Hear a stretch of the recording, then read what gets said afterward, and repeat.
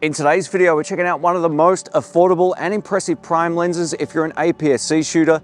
This is the TTArtisan 56mm F1.8 prime.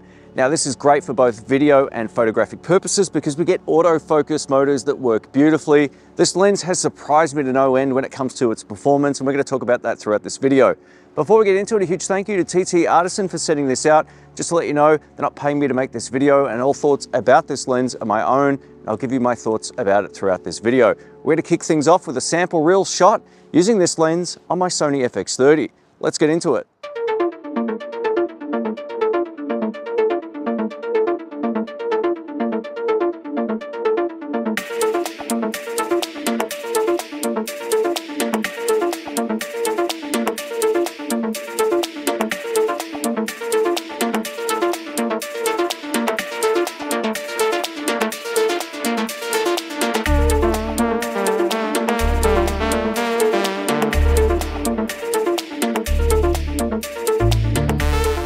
Let's talk quickly about this focal length. So 56mm on this APS-C lens actually works out to 84mm, which is that classic, or right in the ballpark of that classic 85 portrait focal length. And this allows you to get really great portrait photography. It's also great for sit-down interviews. If you're interviewing someone, for example, it just gives you a really great framing.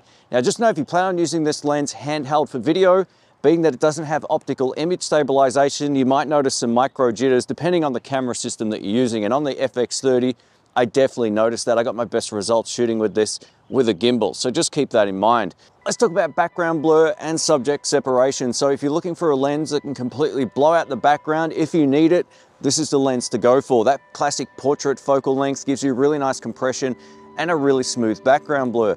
I also love the fact that the bokeh balls, whether we're shooting in night or if there's specular highlights in the background during the day, they give you nice, big, round orbs. Now, sure, they're probably not the most pristine bokeh balls I've ever seen, but I really like the character of this lens. I think it looks really good, as you can see from these samples on screen. At the time of filming, this comes in at 168 US dollars or 259 Australian dollars, which is insane value for a lens with autofocus motors that still has a metal construction. It may look plastic on screen, but it actually is metal. Now, this isn't the same sort of metal construction I've seen on some of the manual focus TTArtisan lenses, but it's still great that it's built the way that it is. And of course, we get autofocus motors. We're going to talk about the autofocus in just a moment, but it's very reliable if you set your camera up properly. It's every bit as reliable as way more expensive lenses in my collection. And for the price, I think the optical quality is sensational. One of the big compromises usually with less expensive lenses is that they can suffer from a lot of chromatic aberration. That's that blue or purple fringing you tend to see in the out of focus areas. This lens hardly has any, to the point where I didn't even notice it in my test samples. Now, some could argue some of the bokeh balls have a blue or purple tinge to them, but I really think this lens excels when it comes to handling chromatic aberration. And for this kind of price point as well, it outperforms far more expensive lenses in my collection, which is insane. Here's the box that the lens comes with. It's padded beautifully and it comes with some documentation on the inside.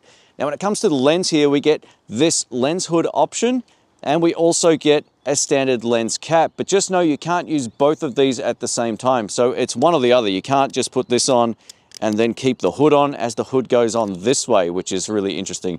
I haven't seen another lens with this particular type of option before, but I love the look of this once you actually get it on. And it's so cold out here, my hands are freezing, so I'm stumbling a bit. But basically, that's how it looks with the actual lens hood on. Now, if we take a look at the rear lens cap here, we also get the mount. Looks really nice. This has a USB-C port on it, so if you want to update the firmware, the great news is all you have to do is leave the lens attached to this, hook it up to your computer, drag and drop the new firmware file into a drive that will appear on your desktop, and that's it. It's nice and simple, and the firmware update process is a breeze. We get a 52mm filter thread on the front, so if you want to use your favorite ND filters, you can.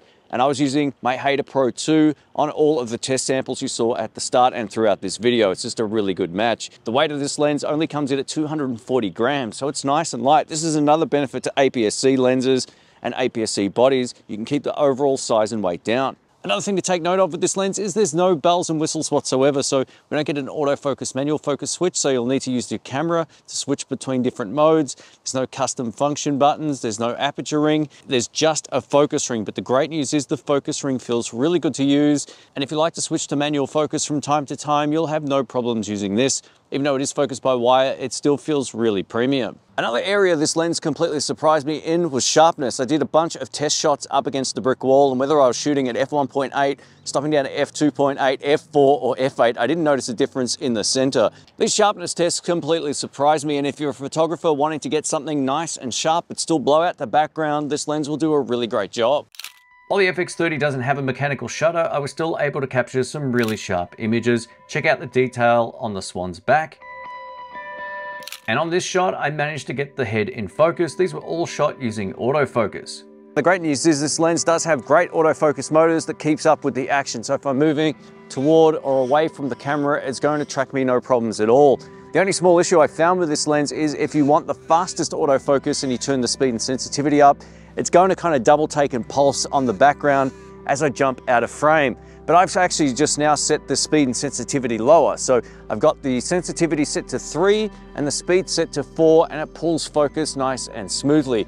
But if you want the best autofocus performance, you still have to go for a native Sony prime lens like the 55mm F1.8. That won't give you any sort of pulsing or second guessing when it comes to jumping in and out of frame. But what I'm showing you right now is the optimum settings, at least with the Sony FX30, and it's doing a really great job. If you're doing a product showcase where you're holding something in front of your face, it's also going to work as well. It won't, again, be quite as fast as the native Sony primes, but it still does a really great job in these sort of situations. All right, let's do a side-by-side comparison with the TTArtisan lens at f1.8 against the Sony Zeiss 55mm f1.8, both at f1.8, and I'll jump between these shots so you can get a good sense of how they compare. Now, the Zeiss lens is legendary when it comes to shooting video. This lens has a really premium look to it, but it'll be interesting to see whether or not there's a huge difference between a lens, at least in Australia, that costs around $800 or $900 up against a lens that's about $250. So let us know if you can see a huge difference. I hope this section of the video helps.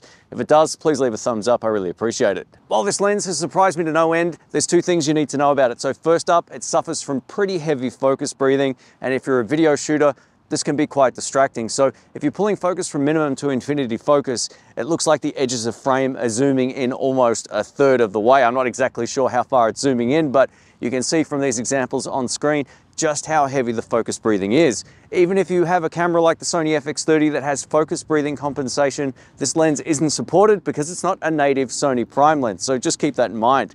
Secondly, the minimum focus is limited to 50 centimeters, which isn't that close. And if you like to shoot flowers or close-up photos of products and all that kind of stuff, you can't get too close in and sort of get a big magnification. So you'll be limited to standing quite a ways back, and the flower or subject in the shot will still be quite small. So just keep those two things in mind. All right, let's wrap this video up. I'm gonna give you my final thoughts on the TTArtisan 56mm f1.8 prime. I'm gonna put this in the best of 2024 with my annual end of year wrap up this year. This lens has surprised me to no end. Value for money, I think this is unmatched. While there's no autofocus, manual focus switch or aperture ring or anything like that, it's a very simple lens. The focus ring feels great. The optical quality is great. It's nice and sharp in the center, even shooting at f1.8. So it gives you a lot of really great functionality and usability. The only small critiques, as I mentioned, it's got pretty heavy focus breathing and the fact that the minimum focus is somewhat limited. Otherwise, this lens is in a league of its own for its price. It's not even close. I don't think I've used another lens that represents this great value for money with having autofocus motors. So TTArtisan, well done on producing a lens that I could see a lot of people using for the Sony FX3 or any other number of APS-C cameras out there. If you've got an X or Z mount camera, you can use it as well. Now, the autofocus will vary on different systems. I've only tested the Sony one, but I could trust it in most shooting situations as long as I have the speed and sensitivity at or below 4, and then you're good to go. But any higher than that, it can start to create some problems with bouncing and pulsing, especially if you're moving around in the frame. But otherwise, this lens is great. I really like it. I think it's one of the best lenses of 2024. Thanks again for watching. My name's Shane. I will catch you in the next video. See ya.